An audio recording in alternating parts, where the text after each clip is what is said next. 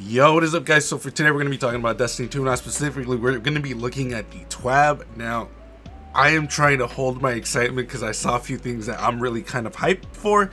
So, first and foremost, let's look at the rewards preview. Loot is the name of the game for many a guardian. Let's get down to business. We'll be working with the Fallen this season, and we've got new armor pieces to earn. If you've ever wanted to embrace the splicer lifestyle, this season will be your chance.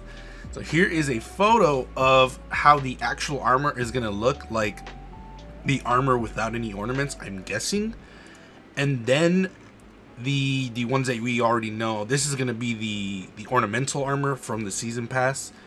They also wanted to let you know that seasonal armor is not going to be dropping in the season pass, which I think is pretty good.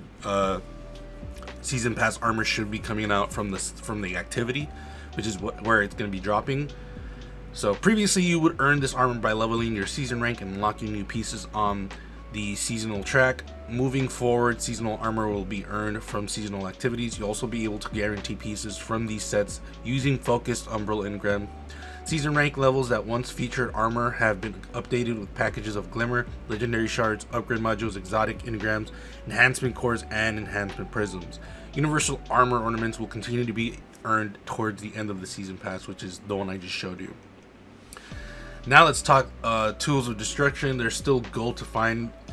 This is basically a new shotgun, a new heavy machine gun, and then the new exotic, which I actually still don't know which one it is. Is it the handgun or the sidearm? Is that actually yeah, that might be it. If you want a full loadout of this style, we've got you covered. New weapons will be available through the umbral engrams and override completions. So I think my only gripe is we did not need a sidearm. We already have an exotic sidearm. I would have much preferred a hand cannon. That would have been fire. Literally anything else other than a sidearm, but whatever. And then we get to outside of override. There's even more legendary loot to claim. To start, you'll receive a new quest to earn the Null Composure and Fusion Rifle. Once the weapon is unlocked, you can collect Gambit and Crucible and Vanguard themed weapon ornaments to further customize your style. So we're getting a Fusion Rifle for this season. I'm kind of happy we haven't seen a Fusion Rifle. To be fair, Fusion Rifles are dog shit, so I hope Fusion Rifles are getting a buff next season for PvE and PvP, so that way it can actually make it viable and not just something that collectors are gonna get and then immediately like erase. So I'm pretty hype about that. There are also weapons joining the current state of post-game rewards for Crucible, Gambit, Crucible, and Vanguard strikes. In total, there will be 12 legendary weapons to earn 4 per activity, which is pretty cool. You guys see right now on the screen, we get a grenade launcher for Vanguard, a hand cannon for PvP, and an SMG for Gambit. I'm pretty hyped for this, not gonna lie, mostly because that hand cannon looks like y'all already know which one it does look like. So I'm excited, especially for the SMG for Gambit. It definitely looks like the SMG that you could get beforehand. I'm wondering if you could put any skins on it. If we can, that's gonna be fire, because I don't remember the gun's name. I'll have it in the screen right now. But for the endgame focused guardians out there, 3 familiar weapons will be up for grabs. We have no doubt that Destiny 1 veterans among you will recall these legends in one instant. Like last season, each weapon will be on a weekly rotation in Nightfall playlist. Upping the difficulty will give you a higher chance as you search for desired roles. Starting June 22nd, Grandmaster Nightfalls will become available, introducing adept versions of each weapon. So I know like 2 of these. I don't remember the sniper's name, but I know because I used to have one. But we have Hung Jury, which is like one of my favorite guns from Destiny 1, and I'm immediately like, okay, cool, like I'm gonna get this. I don't care if it's bad, I don't care if scout rifles are bad, I'm gonna get it, I'm gonna use it all the time, because again, Hung Jury was that fucking good back in the day. I'm still mad that I can't find my Hung Jury in Destiny 1. Now here's a part where we say and more. There are still more weapons left for you to discover as you play. Some of the best feelings in Destiny are those moments when you uncover a sweet weapon with perfect perk combination. It basically is just saying we get new weapons. Yeah. So patchwork. Each season brings opportunities to address long-standing feedback items or even make some back-end changes to prepare for bright futures. Destiny 2 update 3.2.0 has quite a few bullets in the change list, and we'd like to highlight a few things we're excited for. Let's dive in. Abilities, aspect, and fragments. Colorblind support. Stasis abilities now have colorblind support. Cool. Player highlighting in the Crucible now has colorblind support. Cool. Subclass tuning. Hunters. The freeze detonation from Silence and Squall has been reduced from 12 meters to 8.5 meters. Just make the super even shittier.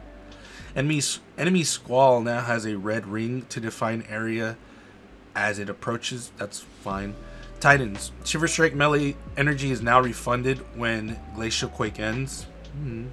Fixed an issue in which players can trigger Whisper of Torment by standing in an enemy's barricade or opponent's barricade. Warlock Shadebinder. Bleak Watcher aspect now grants 2 fragment slots. Chaos Reach. Fixed an issue with Chaos Reach that was allowing it to penetrate some thin walls or objects enough to damage or kill opponents in the other side. Bro, just nerf Chaos Reach. That shit is fucking busted. I fucking hate that shit. Oh my god. We'll talk about that later. Regarding future tuning plans, we also wanted to pull a word from Sandbox Discipline lead Kevin Yanes. The Sandbox team is working on a slew of tuning updates over the next few seasons. We are aware of key points of feedback in PvE and PvP. In update 3.2.0, we have minor changes to Stasis Hunters and some bug fixes that you see above. Here's a few quick lists of key places we're actively looking at for the future. Stasis freeze, low accuracy penalties, and Whisper of Hedrons. We will share more with you soon. So now back to the patch notes. Nav mode. Menu that appears when pulling out your ghost. So this is a update that I'm actually excited for because we actually get to see more of stuff that we're tracking. Separated bounties from quests in nav mode. All bounties now appear in nav mode. They no longer be tracked as, or they can no longer be tracked as a result. That's fine. Category switching on keyboard and mouse can now be controlled with the scroll wheel. That's cool. Track Triumph now appears. Oh my god, really? Huh. So I'm excited for this just because I'm tired of going to the map, going to the bounty side and like, okay, what do I need to complete? Now I can just look at all this shit. Oh my god, yes. UI. Legends added to the Director Destination tab. This is where you'll find Vault of Glass in just a few weeks. Shortcut between HUD quest step notifications and quest details screen added for keyboard and mouse users. 6v6 Crucible activities have an updated intro experience. What? Cycle through your teammates to view metrics associated with the activity you're entering. Helm now appears in the Director Destination tab, moved from the tower map, and has its own map. Okay. Focused Umbral Engrams and Prismatic Recaster. Umbral Engrams now auto-decrypt when focused via the Prismatic Recaster. Interesting. The visual states for focusing options on the Prismatic Recaster have been streamlined to reduce visual clutter and confusion. Cool. Glory, Valor, and Infamy. These changes are a precursor to some larger improvements planned for Season 15, introducing Vanguard Reputation, rebalancing Infamy to bring a reset in line with Valor, and more. We'll have more information on those changes in a few months. Glory and Valor and Infamy reputations have had their internal systems rebuilt to a unified implementation. In-game players should expect minimal perceived changes. I don't know what this all means, but Glory playlists no longer block Valor win streaks from declining. That's cool. The Valor badge now appears on the Trials launch screen. Okay. Infamy win streak is now linear, plus 35 points per win. Glory win streak bonus is now linear, plus 20 points per win. With the eventual update to Vanguard Reputation, players should be ready to spend their Vanguard tokens during Season of the Splicer. I'm guessing that's next season, like after this season. Okay. Eververse archive filtering. Players can now easily filter the offerings in the storefront archive tab. Per numerous community requests, we added many exotic weapon and armor ornaments from previous seasons to the archive tab. Okay. Bright engrams, spawn effects and shaders are now standalone items in bright engrams. They've always been. What are you talking about? Bright engrams no longer decrypt into duplicates of these items. I don't believe you, but okay. Small amount of glimmer will be rewarded when decrypting bright engrams. Do you mean you can get... So does this mean you can get a small amount of glimmer instead of an item, or it's just additive? Because if I get small amount of glimmer with a shader, I'm gonna lose my mind. General things. Momentum Control and Team Scorched have returned and will be available as part of the weekly playlist rotation. Added repeatable bounties to Sean Han in the Cosmodrome. Fixed an issue causing vaulted gear to erroneously drop from strike unique loot lists. Added a full suit of trace rifle focused armor mods to the game. Patch notes are planned to drop in full around 10 a.m. next Tuesday, right alongside the season of the Splicer. And one more thing before we go, while the following won't happen in update 3.2.0, we have some news concerning the 2018-2019 Solstice of Heroes armor glow. In the April 22nd TWAB article, it was stated that the armor glows, or that glow, motherfucker. It was stated that glows for these armor sets would not be supported by armor synthesis due to technical issues. Since the new 2020 armor ornaments were very well received, we were able to rework and rebuild how 2018 and 2019 glows worked and address the community's request. Our current plan is to make these glows into universal ornament sets like 2020 Solstice of Heroes universal armor ornaments. This fix will be have some limitations. These ornaments will not be updated to support stasis, but will support solar arc and void subclasses. In addition, the granted ornaments will be for the legendary armor set for each year only. Players who acquired any subclass type glow for that year will receive the corresponding legendary universal ornaments for all three classes. Okay, what? Okay.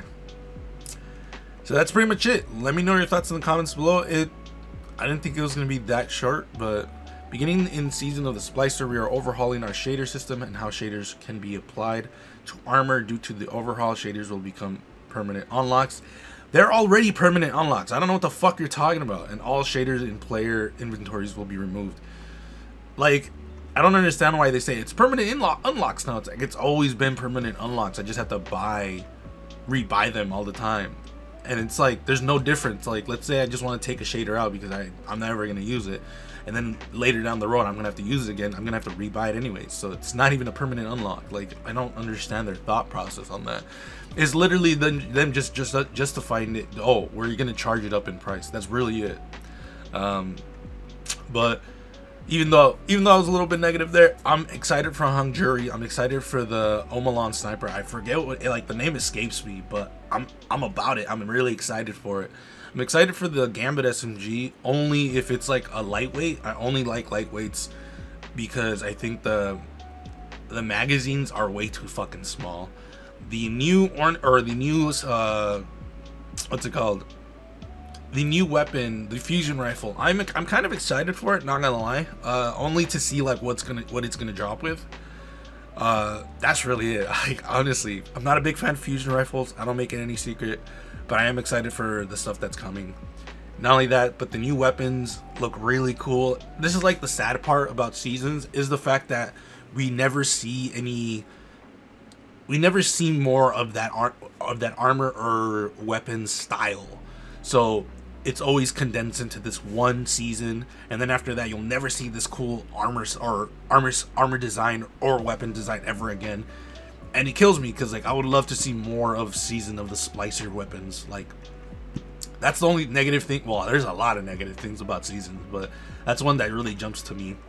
Not only that, but the basic bitch armor for next season actually looks pretty hype. I think I actually like it better than the seasonal ornaments. I'm not saying the seasonal ornaments look bad, but we get to wear fur, bro. I'm about that. So let me know your thoughts in the comments below. If you guys want to follow me on my social media outlets, links are in the description below. I thank you all for coming up to this point, and I will see you